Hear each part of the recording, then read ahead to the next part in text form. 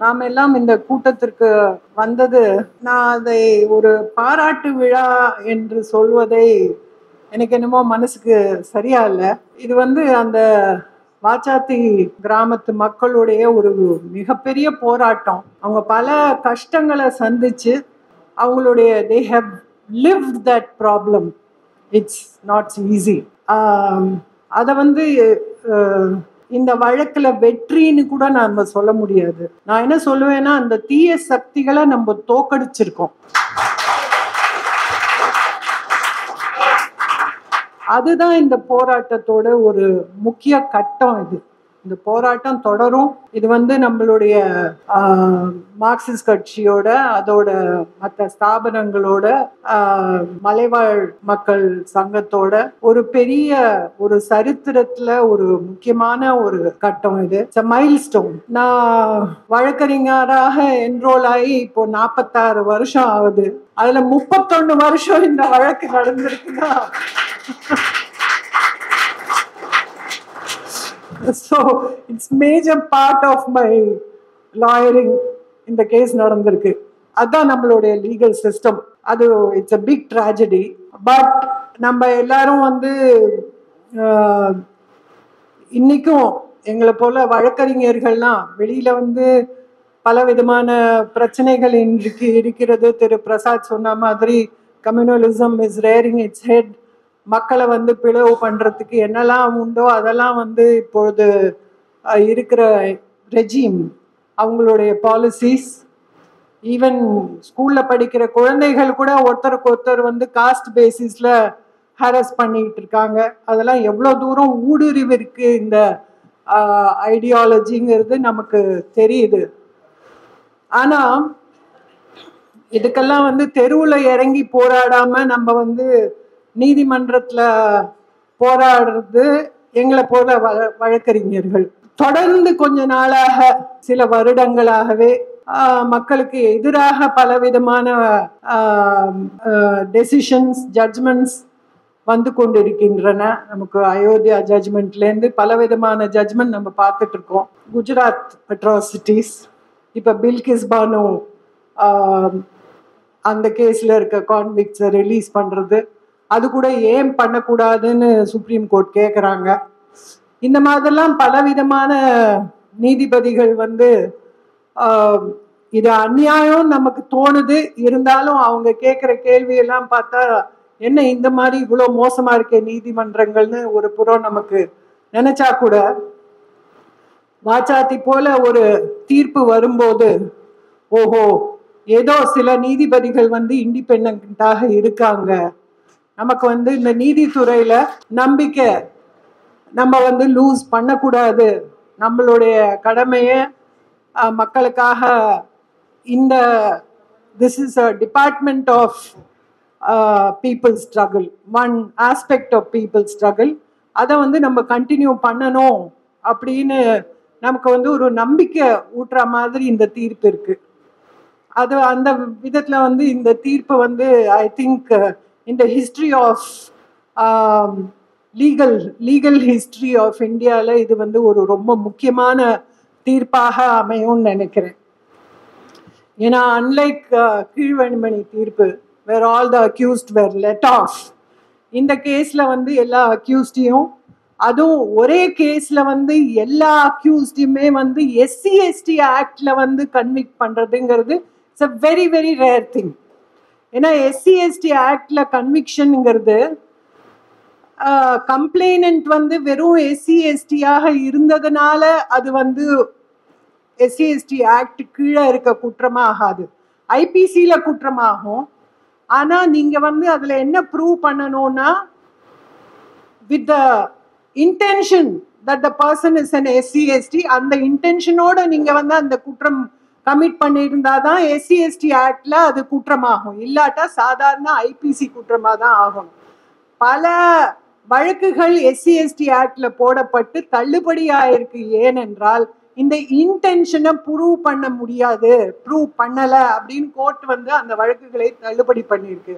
ஆனா இந்த கேஸ்ல 269 குற்றவாளிகளை அத்தனை பேரையும் நீங்க வந்து எஸ்சி எஸ்டி ஆக்ட்ல குற்றம் பண்ணிருக்கீங்கன்னு சொன்னது இது ஹிஸ்டரியில ஃபர்ஸ்ட் டைம்.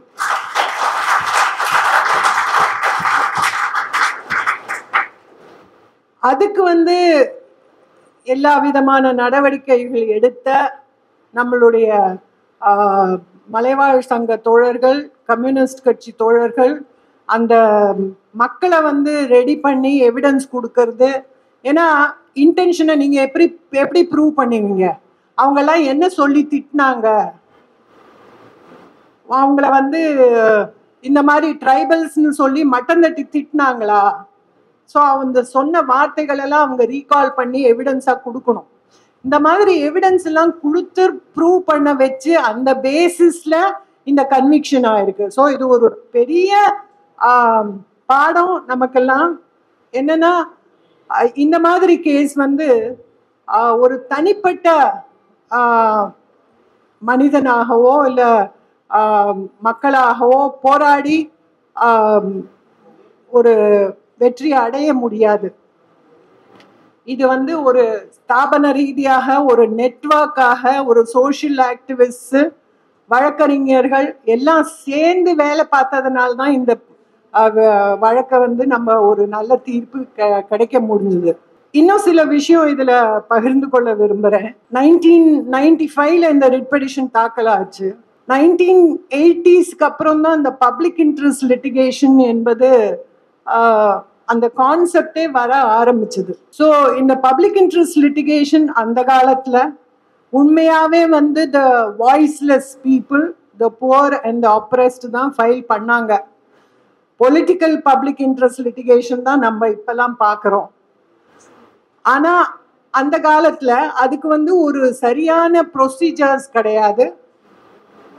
சுப்ரீம் கோர்ட் வந்து ஒரு ஒரு மினிமலா ஒரு இன்ஸ்ட்ரக்ஷன்ஸ் இஷ்யூ பண்ணியிருந்தாங்க. அதாவது ஒரு ஹைகோர்ட்லயும் ஒரு டிபார்ட்மெண்ட் இருக்கணும், அட்மினிஸ்ட்ரேட்டிவ் டிபார்ட்மெண்ட். நீங்க பிஐஎல் வந்து அங்கதான் ஃபைல் பண்ணணும். அதுக்கு ஒரு ஜட்ஜை வந்து அட்மினிஸ்ட்ரேட்டிவ் சைட்ல வந்து தலைமை தாங்க வச்சிருந்தாங்க. அந்த ஜட்ஜ் வந்து அந்த பிஏஎல் ஸ்க்ரூட்டினைஸ் பண்ணி பிஏஎல் ஸ்ட்ரெயிட்டவே ரிட் பெட்டிஷனா தாக்கல் ஆகாது. நீங்க அந்த செக்ஷன்ல ஃபைல் பண்ணி அந்த ஜட்ஜ் இதை ஸ்க்ரூட்டினைஸ் பண்ணி இது வந்து ரிட் பெட்டிஷனா எடுத்துக்கலாமா கூடாதா, இது பிஐஎலா என்டர்டெயின் பண்றதுக்கு இந்த வழக்குக்கு தகுதி இருக்கா இல்லையா அப்படின்னு அவங்க டிசைட் பண்ணிட்டு தான் அதை வந்து கோர்ட் முன்னால எடுத்துப்பாங்க. இந்த வழக்கை பொறுத்த வரைக்கும் Justice Padmini J. Sudurai, the first woman judge of Madras High Court, she was in charge on the administrative side for PILs. And the petition was filed by Malayalam Makkal Sangam. And she made an, அதில் எல்லாம் சொல்லியிருக்கு, இந்த மாதிரி வந்து பூந்தா அடிச்சாங்க, பெண்களை துன்புறுத்தினாங்க, நாங்க வந்து கம்ப்ளைண்ட் கொடுத்துருக்கோம். In July 92 itself மலைவாழ் மக்கள் சங்கம் ரெஜிஸ்டர்டு. இந்த மாதிரி கம்ப்ளைண்ட்டை எடுத்துக்க மாட்டேங்கிறாங்க, பெட்டிஷன்ஸ் கொடுத்துருக்காங்க. இத்தனையும் சொன்னப்புறம் ஜஸ்டிஸ் பத்மினி ஜெயசுரை அதில் என்ன என்டார்ஸ்மெண்ட் போடுறாங்கன்னா, த victims can go to the police station and file individual complaints அப்படின்னு போட்டு this is not fit for பிஐஎல்னு reject பண்ணிடுறாங்க. அதுக்கப்புறம் தான் தோழர் நல்லசிவம் வந்து அசம்பிளியில் ரைஸ் பண்ணுறாரு. பல இதில் வந்து எம்எல்ஏ அண்ணாமலை பேசுறாரு. இதை தொடர்ந்து ஒரு போராட்டமா நடத்துறோம். அவங்க பாமதி போய் வந்து இன்ஸ்பெக்ஷன் பண்றாங்க, ஐஏஎஸ் அதிகாரி who was director of SC/ST commission. அவங்க ரிப்போர்ட் கொடுக்குறாங்க. இத்தனையும் நடந்தப்புறம் இங்க ஒன்றும் நடக்கலன்னு சொல்லிட்டு தோழர் நல்லசிவம் பேர்ல ஒரு பிஏஎல் சுப்ரீம் கோர்ட்ல தாக்கல் ஆகுது. சுப்ரீம் கோர்ட்ல சம்கி தான் போனாங்க. நம்ம comrade Hardev Singh senior advocate அப்பேர் ஆனார் ஐலு சார்பில். அதில் சுப்ரீம் கோர்ட்டில் மென்ஷனிங் ஸ்டேஜ்லேயே என்ன சொல்லிட்டாங்க, we will direct the high court to take up the writ petition, let the high court decide the writ petition சொன்னாங்க.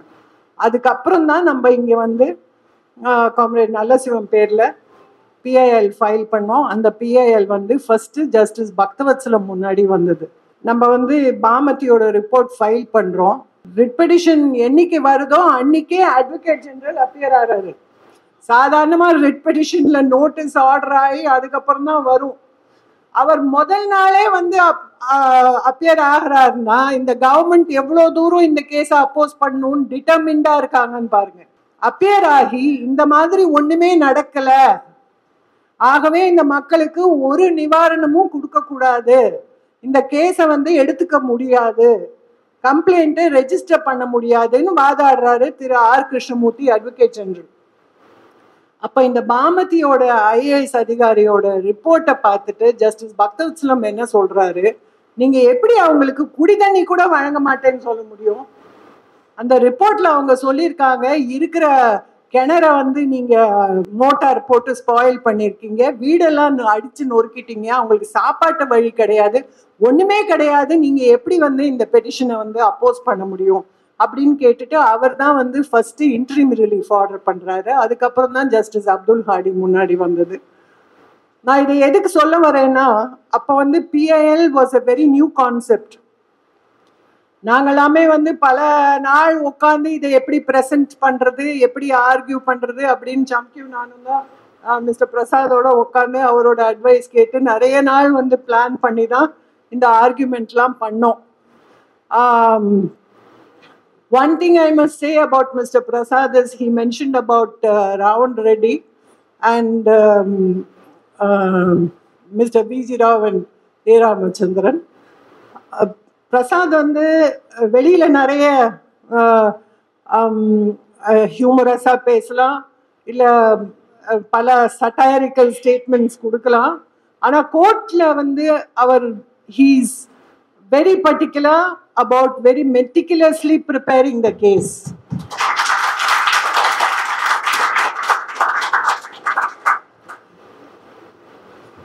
You have to master the facts and master the law also. I hear there are lots of young lawyers.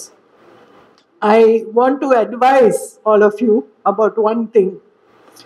See, it is one thing to be committed to the cause. நான் வந்து left சிந்தனைக்காக நான் போராடுவேன், சாதாரண மக்களுக்காக போராடுவேன், and I will fight injustice. பல நமக்கு வந்து நம்மளுடைய commitments இருக்கலாம், நம்மளுடைய ஆங்கர் இருக்கலாம். But you cannot be a successful lawyer or you cannot really help your client unless you master the law and master the facts. You have to be, because please remember that the courts are not for ordinary people. Please remember that. சாதாரண மக்களுக்காக இந்த நீதித்துறை இல்லை நம்மளுடைய நாட்டில். நம்ம நாட்டில் மாத்திரம் இல்லை, world over that is a case. எல்லா கண்ட்ரிலையும் அதுதான், சாதாரண மக்களுக்காக நீதித்துறை கிடையாது. ஸோ எப்பொழுதுமே நீங்க வந்து சாதாரண மக்களுக்காகவோ இல்லை அப்ரஸ்ட் பீப்புளுக்காகவோ நீங்க கேஸ் தாக்கல் பண்ணும்போது please remember you have two opponents. Who are those two? One is the respondents council, but your other major opponent is sitting on top. So if you have to convince that opponent and still get an order in your favor, you have to master the law and master the facts. So that is what happened in this case. Also, as Mr. Prasad said, விழிப்புணர்வு எப்பொழுதுமே நம்ம தூங்க முடியாது. You have to be ever vigilant. இந்த வழக்கிலேயே CBI enquiry order பண்ணப்புறம் கூட justice Abdul Hardy உடனே அவங்க வந்து ஒரு அப்பீல் தாக்கல் பண்றாங்க. யாரு? Government. State government files an appeal and says நாங்களே என்கொயர் பண்றோம், நீங்க எதுக்கு சிபிஐக்கு இந்த வழக்கு விடுறீங்கன்னு கேக்குறாங்க.